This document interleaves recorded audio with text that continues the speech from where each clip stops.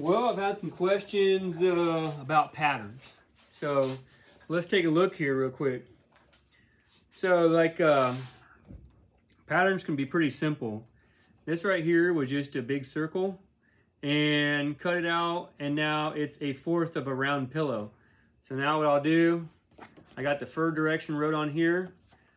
So you'll take and you'll put it here. Well, you'll put it like this, and then like this, like that, like that. By the time you get done, when you go to do your pillow, it'll be one of those pillows and the fur will chase.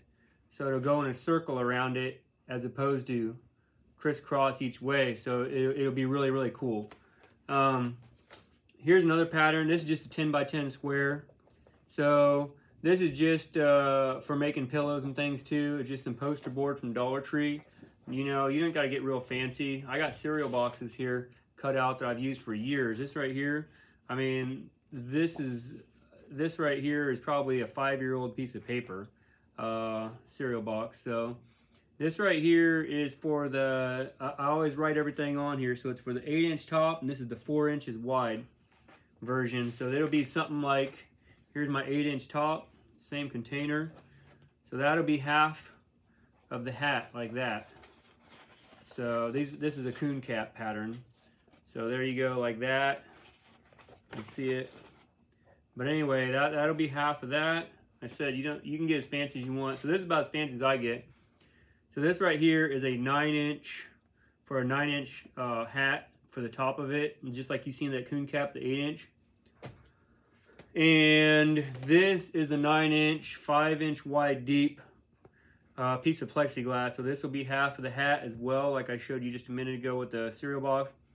And you'll be able to take this and you can cut around this really easily with one of your fabric cutting knives. So you just get one of them roller knives and just zip right around it, lay it down. And the good thing is, the best thing with these is you can look at your fabric print. Like you can lay it down like this, and if you want your camouflage pieces to line up a certain way, you can see right through this, and you can make a little mark. You can slide it back and forth, up and down, and you can see right where you want to cut that piece of fabric out to get that prettiest piece to go inside your hat. Same with the top.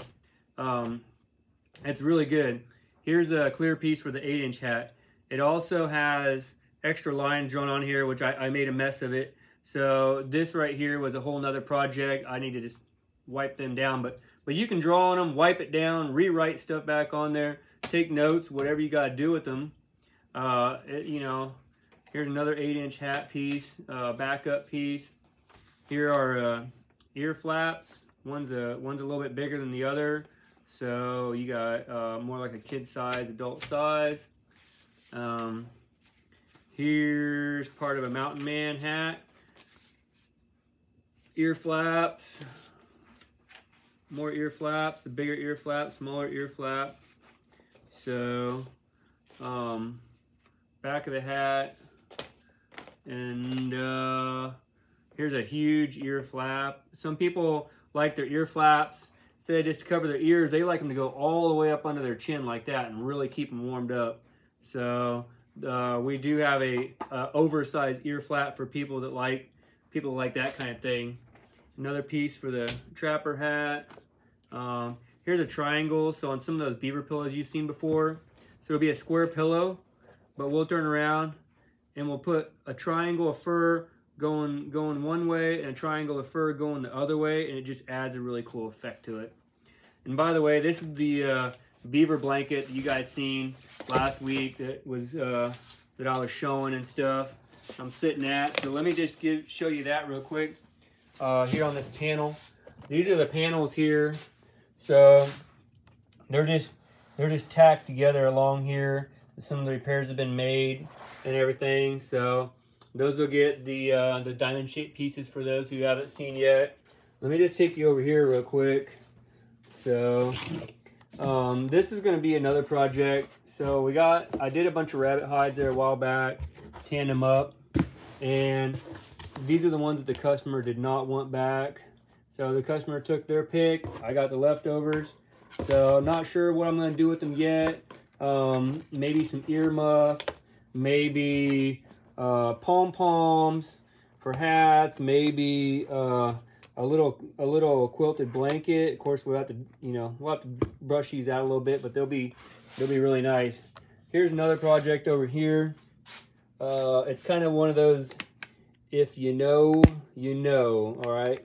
So I don't want to explain this too much because, yeah, y'all probably already know. But the thing is, you might not know, we're going to put a zipper on that, and we're going to keep coins in it. So for a customer, very cool, very unique thing to have. So, but we had to mold it because of the tanning process. This actually, after it tanned and dried, you know, this was actually out to here. It lost about 20%, 20 to 30%, and shrunk up. So I had to wet it, stretch it, form it, and now hopefully by maybe 3 or 4 days from now, this thing right here will be dry enough where we can take it off. We'll get the zipper added onto there and everything, and she'll be able to have that back. So that's another cool piece. So we'll do another video on that maybe when it's finished, because I'm not a real big on zippers, so I don't want to throw a lot of curse words into my videos. So we'll probably just have to, that one we'll probably have to wait for. So, but anyway, that's the update and a little bit about patterns. So I know I had some questions about that before, but there you go. We'll get into some more, like I said, we'll get into some more videos on it as it progresses. So just keep an eye on it, and thanks for watching my channel. I really appreciate you guys.